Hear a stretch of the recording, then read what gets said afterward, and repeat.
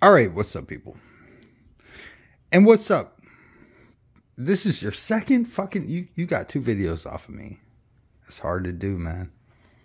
Join the elite, man. Patrick Cayley. I'm pretty sure you're someone else, but that's okay. We're all someone else on the internet, right, bro? This is going to be fun. Because you're asking me about a guy named Boyd Rice. Who is Boyd Rice? Well, I don't know. He's a fucking musician. That's who I would say. Musician, amateur philosopher, perhaps. But this, I know what you're really asking about, which is the important part. And I'm going to give my 2 cents. This is not going to be a long video, trust me. I don't have too many thoughts on this. At a certain point, it was revealed that Anton LaVey's original vision for who would succeed him as the head of the Church of Satan was none other than Mr. Boyd Rice, who would have been a much better choice, by the way. And everybody agrees on that. That's the point. That's the point. Except he had to settle for a lesser musician, not magician, musician. That's a music guy, right? And Peter Gilmore, the organs and all that bullshit, right? So he passed over. Basically, what happened was he offered the high priesthood to Boyd Rice, and Boyd Rice turned it down. For what I would consider noble philosophical reasons. At a certain point later on, there is a famous, and who knows if it's true, this could be ONA disinformation. If you fucking dismiss these informations, because everything is just a narrative at this point. Whose narrative do you want to fucking believe? So Boyd Rice basically got offered the high priesthood of the Church of Satan before Anton passed, and he wanted to give it to him, and dude was like, no, fuck you, go suck a dick.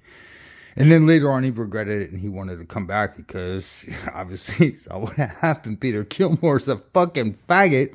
I don't care if he's married to... Is he married to Peggy? What was her? Peggy the Peg? Nadramia. Yeah, Peggy Nadramia, right? Are they technically married? They're both fucking gay. It doesn't make any fucking sense. He likes dudes and she likes chicks. Oh, wait, I get it. Okay, wait, I get it. Oh, so that's why what's the one that's going on nowadays? Y'all gonna have to help me with this shit, because is it the Temple of Satan? Is that the one? They're running around with the queer flags and shit, and they're talking about this is Satanism. With the rainbows and the fucking unicorns dancing off their fucking foreheads. Really? Okay, fine. You know what? All that does is what it does. Let me help you out with this. And this is why I think I get canceled by so many people. People don't want to talk to me, etc. Is because what they're doing is they're pointing motherfuckers this way, and they're like, "Hey man, go over here. We got a cart waiting for you, bro. Just hey, bro, just step inside that fucking that thing that looks like it's meant for horses.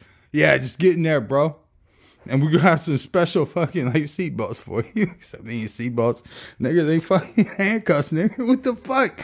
See, this is what I'm talking about. This is why none of y'all get me, because none of y'all fucking y'all soft. That's what we call it. Y'all soft, man. Y'all wouldn't go like fucking like you gotta. Oh wait, you telling me to run this corner? I gotta fight 3 motherfuckers back to back? No, I'm telling you, you gotta fight 7 niggas back to back. What you gotta say about that, nigga? What's up? Oh shit. Let me go turn this corner. Yep. For fuck's sake, man. For fuck's sake. So Boyd Rice. Okay, we're getting back to this motherfucker. Anton LaVey offered him something. He chose not to take it. Then later on, he said he would take it, but he was regretful about not taking it before. Yada, yada, yada. There is no baton. other than the one that you already have in your hand. See, nigger, that's what I'm fucking talking about. If you don't understand, Satanism has moved past Anton LaVey. His vision, his methodology, his entire fucking existence was built. Come on. Mid-60s to mid-70s. That's who this nigger was. And you know that. I know that. Why are we still fucking trying to deconstruct that shit? Boyd Rice, oh yeah, sure, 100%. If he'd have took it when he was offered it, it would have been cool. He didn't, and the rest is fucking history, nigger. That's what I'm saying. Boyd Rice, yeah, sure. He was the natural successor to we all agree on that. Everybody fucking agrees on that. We just know that's not what happened. And you can't come in you can't come in late game and be like, well, you know what? That's why Peter Gilmore has his nigger by his neck. Dude, he that was just a publicity stunt. He's probably trying to promote a fucking album or some shit.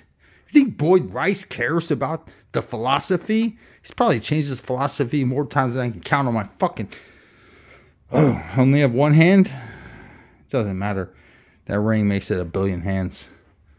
I know, right? You wonder what I mean by that, don't you? See, here's the thing. Oh, did I say this was going to be a short video? It's going to be relatively short, nigger. It's going to be relatively short. Boyd Rice is who he is. If you want to look him up on Wikipedias and YouTubes and fucking like TikToks and fucking wherever the fuck else you might find a weirdo, go do that. I don't care. To me, he made one wrong decision that he could have made better, and it would have changed everything, except it would have fucking changed nothing, and you and I both know it. I'm sorry, I forget your name again. Patrick Clayton. We'll call you Patrick Clayton. I'll give you a made-up fucking name. How about that? You think I don't know your name? I'm just going to call you Patrick Clayton because why? Who is that guy? Who cares? Who the fuck cares about Boyd Rice? Show me something that he's done metaphysically that matters. At least to you. I mean, it doesn't have to matter to me because probably nothing will, but just go ahead. Go ahead with that. Okay.